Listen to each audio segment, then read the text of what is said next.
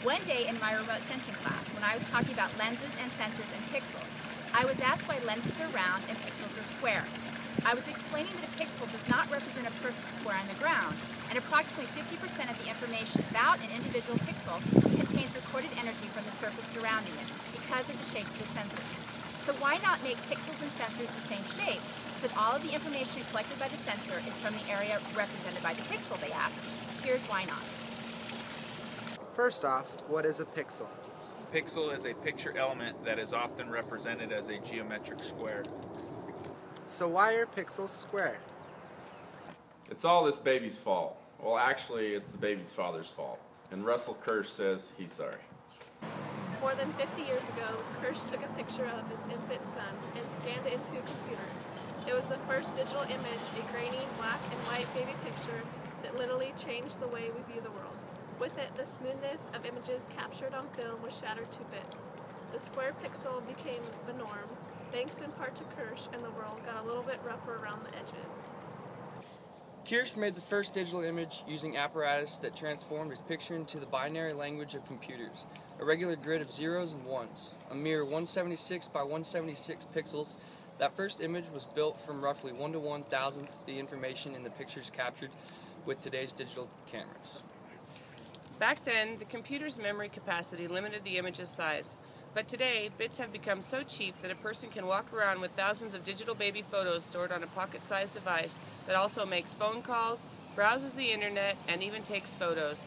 Yet science is still grappling with the limits set by the square pixel.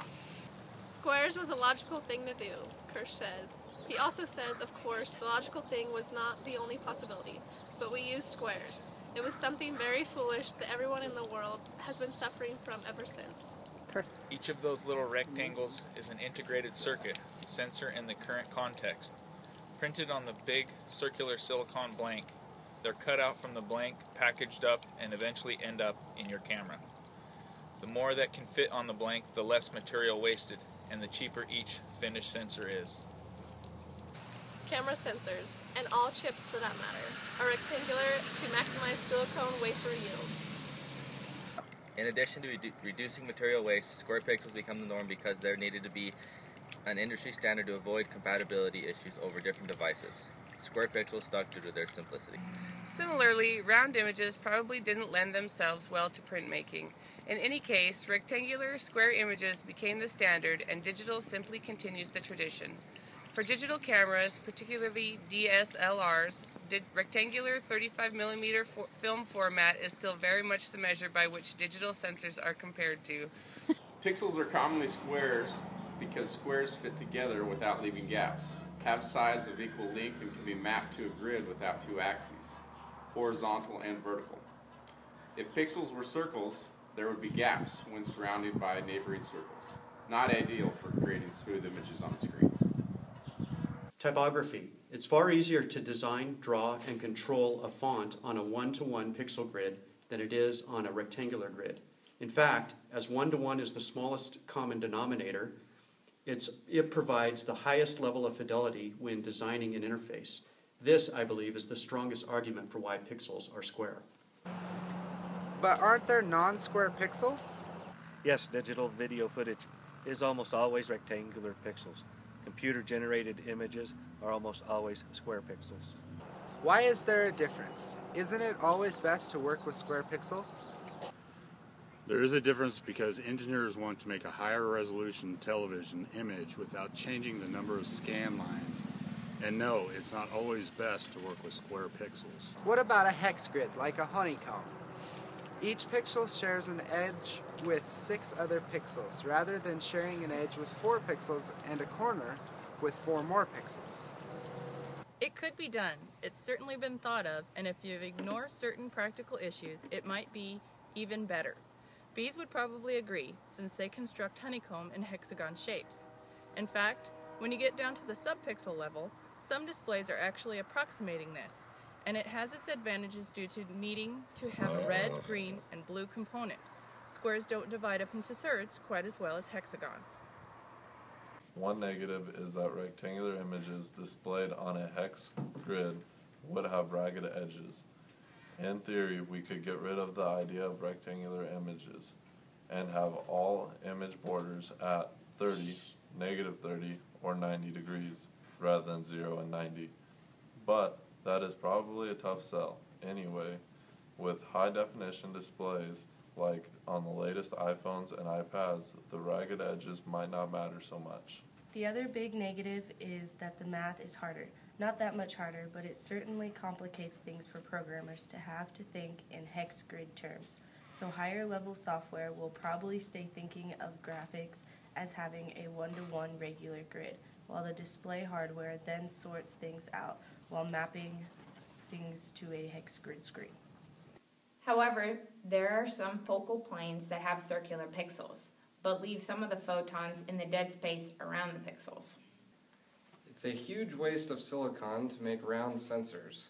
If you compare a 35mm by 35mm square sensor to a 35mm diameter sensor, they take effectively the same amount of silicon to make. The circles waste about 21% of the area. Another problem is how do you read data out of the sensor? What is a much easier task with a square sensor, every row or column has the same number of sites to read, becomes a problem with a circle. Only 2 rows or columns share the same number of sites to read. It's much easier to deal with the data in a large matrix than as individual rows. Linear algebra can be done very quickly by DSPs these days. Even discounting the technical problems with making round sensors, pretty much everything else in the photo industry is designed for rectangular output. It is a lot more complicated to handle circular paper stocks than it is to handle rectangular. What technical problems? The challenges of constructing the body need to be overcome. The shutter has to travel further. The mirror has to be larger. The mirror has to flip up higher so as not to obstruct now visible top of the circle. All the parts inside that hold the elements are machined on a lathe. It is set once and all the sides are equal. If square elements were used, they would have to machine a square holder to exactly equal depths on all 4 sides, which would all cost more. In some lenses, the front element rotates with respect to the camera when zooming or focusing. Having a rectangular aperture would cause parts of the image to go black. To have a lens in which all points have anything like the correct refractive effect, relative to a flat film plane, you have to make the lens circular. And even then, film and lens aren't perfectly compatible. Imagine the distortion you'd get where the curved sides join if you tried to combine curvatures into a rectangle. Lenses have stayed circular out of feasibility. Round glass elements are easier to make. They allow for better movement of elements for zooming and focusing. The aperture diaphragms are more easily housed in the tubular lenses. Film is easier to make in strip than circle, and square film crops the beginning circular image. With digital, it's a wafer in rows cut in lines. Chips are square, wafers are round. Wafers are made by slicing crystal semiconductor starter into cylinders. Due to crystal growing, this results in round, flat wafers. Round lenses produce rectangular pictures. What's up with that? The lens produces a round image, but the part that captures the image, the sensor or film, is square, so you get to keep only a portion of what the camera saw. The square fits neatly inside the round imaging circle. If you somehow loaded the camera with a special circular film, you could conceivably get round photos, but it isn't practical. Lenses tend to get soft around the edges. Not only is it much easier to make the square image sensors and square film, but the camera gets the best part of the image. Even on today's top-end cameras, the edges will tend to be not as sharp. This stems from the fact that the camera lens doesn't produce the picture directly. Instead, the lens works in conjunction with another key part of the camera to produce the picture. In older cameras, that other key element is called film. In newer digital cameras, it's known as the image sensor.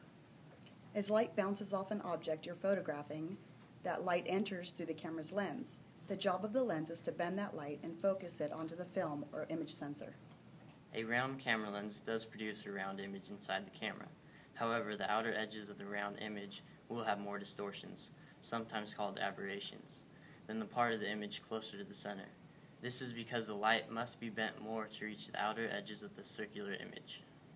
To correct for these aberrations and end up with the best image possible, the rectangular sensor crops out the outer edges of the circular image from the lens. In other words, it only keeps the best part of the image from the lens. This gives you better photographs than you would get if you kept the entire circular image from the lens. Early camera makers quickly figured out that round lenses did the most efficient jobs of focusing light onto film. Could a lens be made into a different shape, such as a triangle? Of course, lenses can be made into any shape, but camera pioneers figured out early on that round lenses created the best images on film. For aesthetic reasons, we make a rectangular lens by cutting off the edges of a circular lens, as in eyeglasses or magnifiers, but we don't try and combine these with shutters, diaphragms, and focusing helixes, all of which work best in circular patterns. Each and every lens, may it be spherical or aspherical, has aberrations which increase with the distance between the lens element part in question and the axis. Of course, with a round lens, the parts with the longest distance to the axis all have the same distance, and therefore the same amount of aberration. With a rectangular lens, some points on the edge would be closer to the axis than others.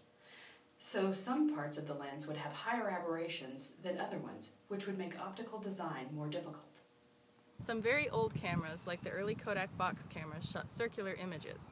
As film became more popularly available in reels or rolls, it was only natural that images were shot in rectangles and squares to use more film space. Similarly, round images probably didn't lend themselves well to printmaking. In any case, rectangular or square images became the standard, and digital simply continues the tradition.